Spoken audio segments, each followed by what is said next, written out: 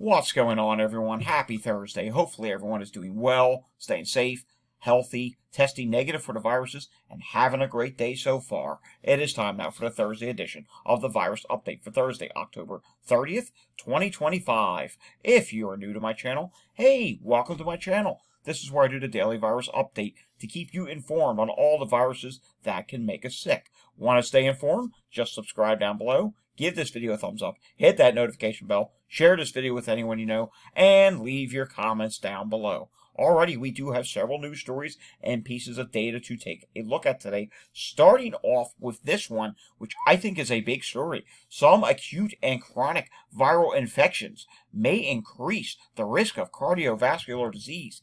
Yes, you heard me right. A review of 155 scientific studies found influenza and COVID infections raise the risk of heart attack or stroke as much as 3 to 5-fold. Yes, in the weeks following the initial infection. That is serious. And we've been seeing, especially now that COVID's in the mix for the last several years, we've been seeing increased numbers of heart attacks. This is not good. We do have some effective tools that work to lower infections: clean air and masking. It's as simple as that. If we did more clean air and masking, guess what? We would lower the number of infections that we're seeing, and this would not be as big of an issue, but here we are. Yes, it is a big issue. These viruses, they can linger in your body beyond you feeling sick and can lead to different problems. Well, here's something that's not helping things. International air travel, especially packed flights, fueled COVID-19 spread during pandemic, researchers say. I hate that phrase, during, because you know what? As of right now, we're still during all these different viruses. I mean, COVID's year-round. Flu, in some cases, is starting to be year-round, highest in the winter. Yes. So, yeah, these viruses, they are such a big problem. And when we talk about crowded places such as airports, we're going to be doing that here in the United States in November. Thanksgiving's just around the corner, just a few weeks away. Can you believe it? Tomorrow's Halloween, then we look towards Thanksgiving, then we look towards Christmas. Travel season, the travel season for the holidays, it's coming. We're going to be talking about crowded airports, and when you're talking about crowded airports, people are close together, and when people are close together, these viruses really like that, and they really start to spread. So it's something we're going to be keeping our eyes on. Moving on to this.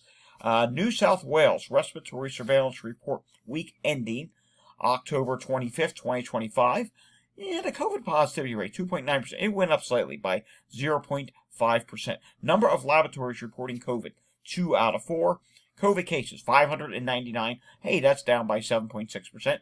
Influenza, 2,176. That's down by 2.2%. RSV, 461. Hey, that's down by 6.5%.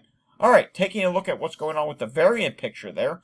PE.1, let me repeat this.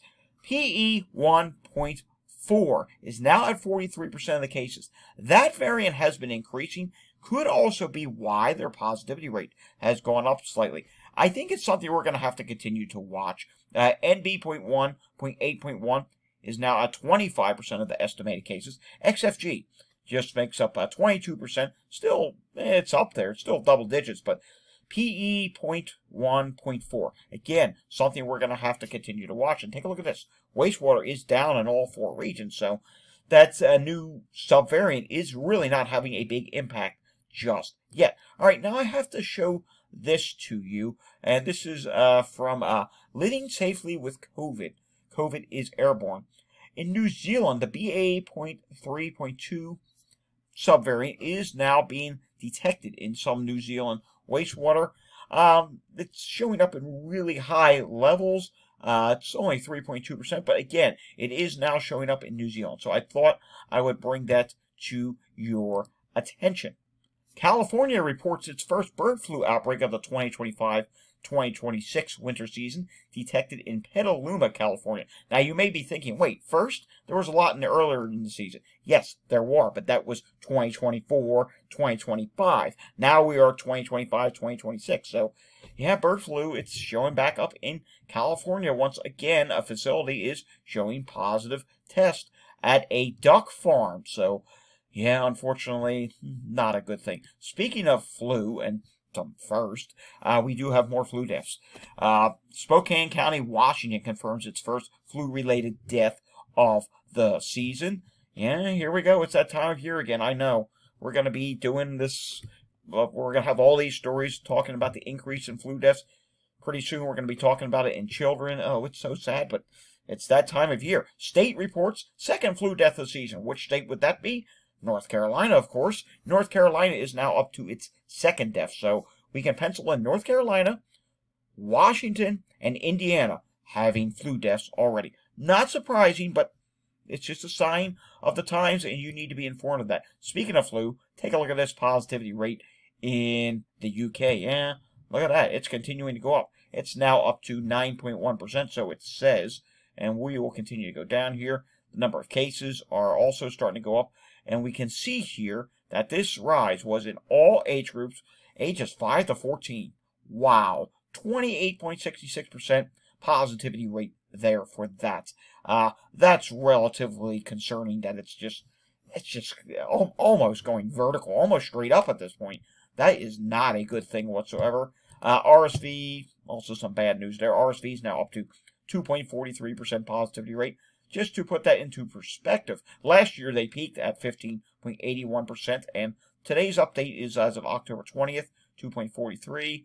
And we can see here, last year, they were a little bit higher than that at this point for RSV. So maybe they're going to track lower this year, at least for RSV. We'll just have to wait and see. Hey, COVID, some good news there.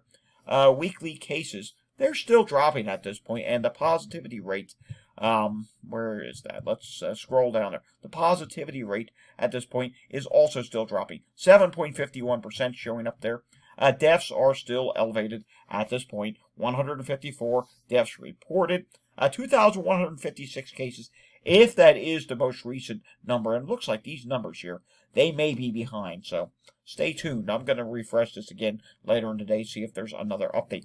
Speaking of updates, let's take a look at what's going on in Canada. COVID-19 viral activity level is moderate. Flu A is low. Flu B not detected. RSV is moderate at this time. Let's take a look at what's going on with the migration of birds in the United States, shall we?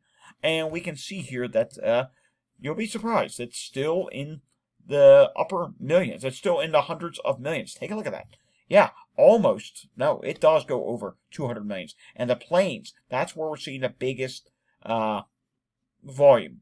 Generally the Central Plains, portions of the Midwest, portions of Illinois. That's a little bit more to the east of the plains, but Texas is included, so that's the southern plains. And we can see just light volume in the west, light volume in the east. I think we're past peak at this point. Taking a look at what's going on with the air qualities in the United States. While we wait for that, let's pause for a hydration break, shall we? The Pacific Northwest still dealing with bad air qualities, as is California. Wildfires are still a thing that's going to extend itself into November at this point. Iowa, Missouri, Oklahoma, some of these states, Minnesota, Wisconsin, still some bad air qualities for you. I wouldn't pay too much attention to what's going on in the east. There's a big rainstorm going on. That may be messing up some of these sensors. All right, taking a look, if you did not see yesterday, the measles update, 1,648 confirmed cases of measles in the United States is the update for this week. Pinellas County, Florida. Take a look at this. We are seeing sick person, chest pain, and a whole bunch of respiratory breathing difficulty. Yeah, a whole bunch of things going on there. General mixture of calls. Taking a look at what's going on in Philadelphia, 681 EMS calls reported on Wednesday, October 29th. I hope to potentially have an update on what's going on with the respiratory viruses in Philadelphia tomorrow. Maybe flu. We'll see. I don't know if it's going to update this week or not. Montgomery County, just a whole bunch of calls right now. Up to 15 respiratory emergency, stroke, cardiac emergency. I've been seeing stroke and cardiac emergency a lot today. Chester County has been busy with that. I don't know. Is that still the case? Yeah, heart problem, sick person, a fall, sick person. Again, sick. Yeah, a lot of calls going on in Chester County right now. That's not good to see. Of course, you are seeing some of these other incidents pop up in the traffic department. We're having a big storm here. It's our biggest rainstorm that we've seen in 2 months. I want to say since August.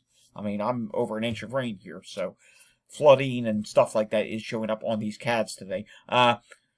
EMS incidents here in Bucks County, Pennsylvania. Yeah, there's 8 of them right now, and we are seeing, yet again, cardiac arrest. That's not a good thing to see show up whatsoever. Hospital situation in Pennsylvania, really doing good right now, so we're not going to spend much time on that. New Jersey does have a few places dealing with problems today. Nothing major at this time. New York State has not updated yet from yesterday. We'll get that later in the day. We'll include that in the Friday virus update. I do want to show you some wastewater data before we get to some data from CJS. This is important to take a look at. And you might be wondering, why do I have Ottumwa, Iowa? I hope I said that correctly. Why do I have that selected? Well, in Ottumwa, Iowa, take a look at this. Oh, there it is. Influenza A is now listed high, and yeah, it's been on a pretty big increase since the start of October. So that's what we're looking for here.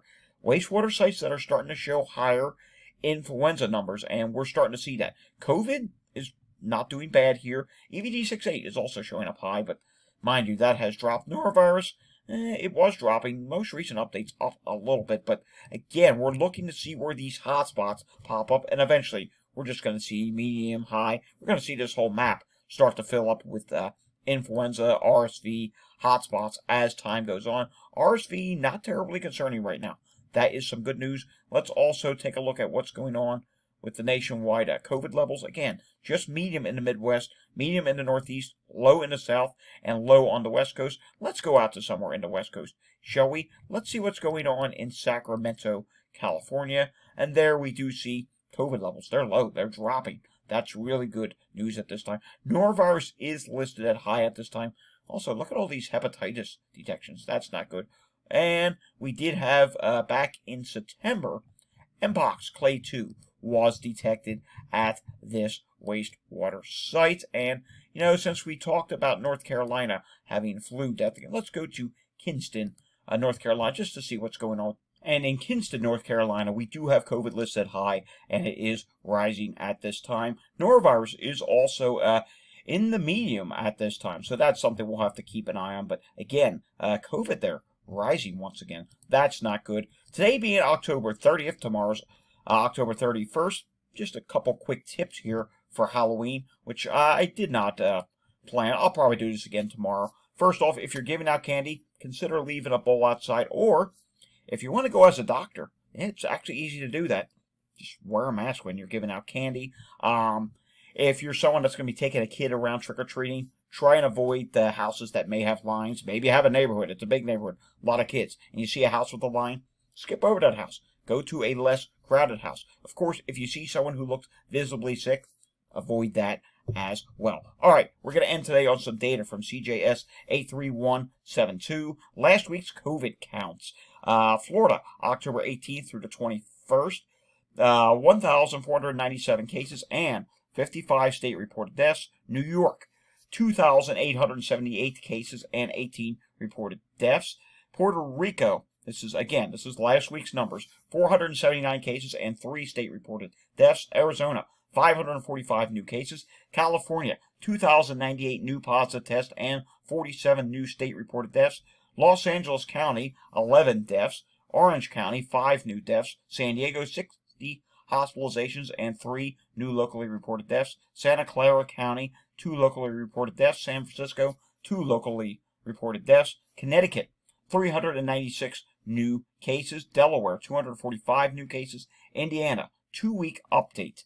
1,087 new cases and 8 new state-reported deaths in recent weeks. Kentucky, 352 new cases and 4 new state-reported deaths, all from October.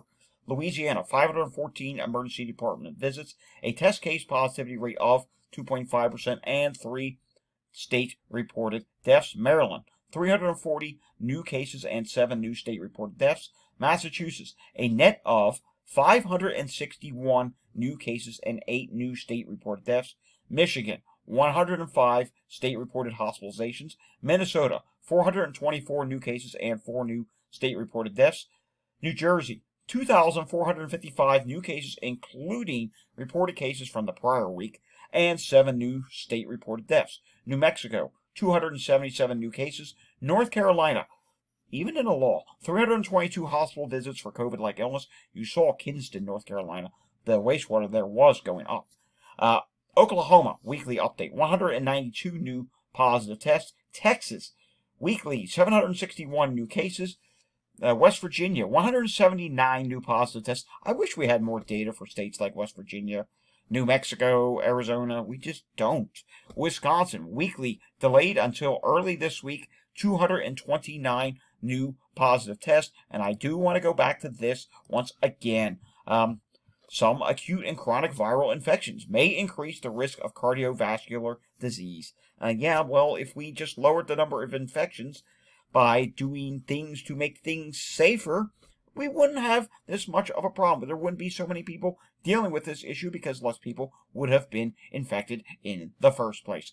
Alrighty, if you enjoyed today's video, give it a thumbs up, subscribe down below, hit that notification bell, share this video with anyone you know, and leave your comments down below. I will see everyone again next time. Until I see you again next time, stay safe and have a fantastic Thursday afternoon, and thanks for watching.